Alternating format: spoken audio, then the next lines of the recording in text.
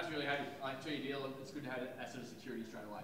Yeah, absolutely. I was over the moon when I was talking with Danny in Perth, and to be able to come out with a 2 year deal, I'm just so stoked and so excited to get going again. What does it do for you when you knew you were coming onto the playing roster anyway, but to have the extra year on top of it with the 2 years?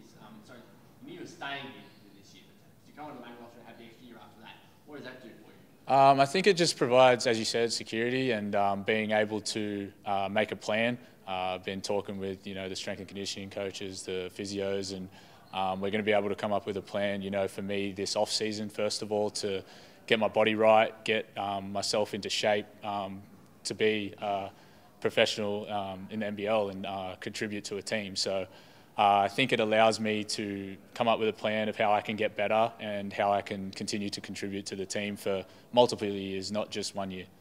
What was the roller coaster for you like last year? You started starting as a DP, and you had times where you weren't playing at all. Like, what was the challenge mentally like, knowing that sometimes you're a key player, sometimes you're a role player? Yeah, I mean, it was just staying locked in. That was the biggest thing. Obviously, coming in as a DP, I wasn't expecting to start the first 5 games, but that just goes to show how good the coaches are, and I'm grateful to them for showing the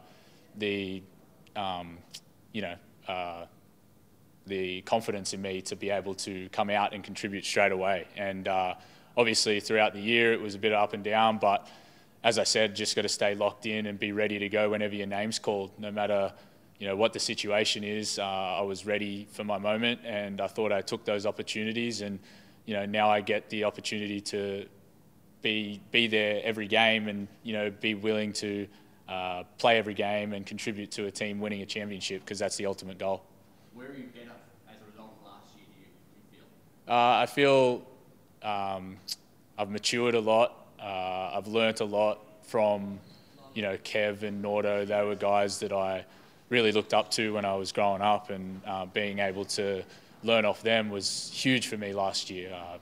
Obviously, defensively, I pride myself on that end of the floor, and being able to learn off Nordo, who's one of the best defenders in this league. Just being in positions, being in the right mindset, all those sort of things that I never really thought of when I wasn't a pro. Just learning the ins and outs of being a great defender, and then now I'm going to be able to develop my offensive game to become a better player overall. Do you think your defence is one of the reasons why they've validated you the next 2 years? Do you think they look at that and go, that's what we need, and you've always been good at it, but that gives this team exactly what it needs? Yeah, well, Perth has always been known for their defence. You've had Damian Martin and obviously Nordo and all these guys that have come before me that have played a huge role in being big defensive guys for a team. And for me, I just want to come in and, as I said, bring the energy, bring the defensive tenacity. I think that's a huge part for this team. And for me and Nordo to be there as the point guards and being able to dog guys all season, I think that's going to be huge for our team. And I'm just excited to get better again this year. I think that's the main goal for me. Each year I just want to progress to get better and better. That's all I can really focus on, and the rest will take care of itself.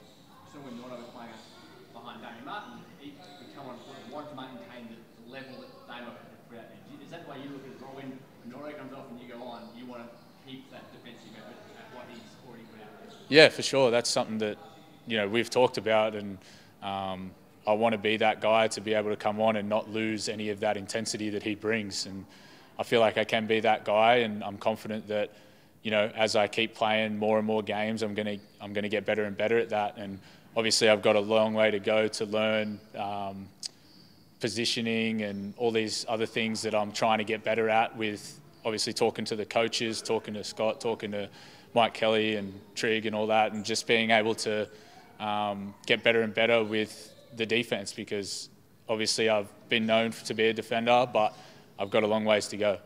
And did you manage to steal anything from anyone when you were playing for the Boomers? Was there a certain bloke that you sort of gravitated towards and tried to grab as much intellectual property as you could? Yeah, I mean, Nick Kay is a big one. He was our leader over there, and just seeing the way he goes about every game, he doesn't treat any game any differently, and that just shows a sign of a true professional. And I think that's something that I'm continuing to learn, just the consistency of professionals and the way they go about their day and, you know, keeping their job pretty much. So that's something that I really took from him, and he was a great leader for us over there in Japan and just showed us the ropes. And, you know, I took a lot from him, just being able to be professional. And you guys are obviously still training, no off-season really, is there? Just, you still work pretty hard together. Yeah, just, you know, just want to keep getting better, as I said, stay consistent with it. Obviously, there's things that you always need to work on, and you're never going to be as good as you think you are. So for us to get in here and the coaches to get in and work with us, I think it's been great for me personally, being able to work on my skills, on my shooting, because that's something that I really want to focus on, just getting that better every day. So yeah, it's exciting. On the transition, there seems to be more and more guys making that transition from DP to a roster spot. Obviously that's a goal. I feel like maybe 5 to 10 years ago it wasn't as common. You've seen yourself, Sherv, LT, Riswag previously, and I think Wani, I don't know if I said that one, but what's the experience like as a DP, and is that pathway kind of becoming a little bit more clear now to NBL, I guess, contracted rosters? Yeah, 100%. I think it was a great pathway for me. Obviously, I went to college and came back as a DP, and the best thing about it was I was able to learn so much. Being in, you know, sometimes you'd be in scout team, and then sometimes you'd be in the starting lineup. It was like, you know, it was a big roller coaster, and I think that's the biggest learning curve, is how to control your emotions and control your focus. And so I think it's a great pathway for people, and obviously here I've been given amazing opportunities, and as I said, credit to the coaches for giving me those opportunities and, you know, having the confidence in me to come out and contribute even when I am a young player and, you know, developing. But yeah, I think it's a great pathway for guys to come through.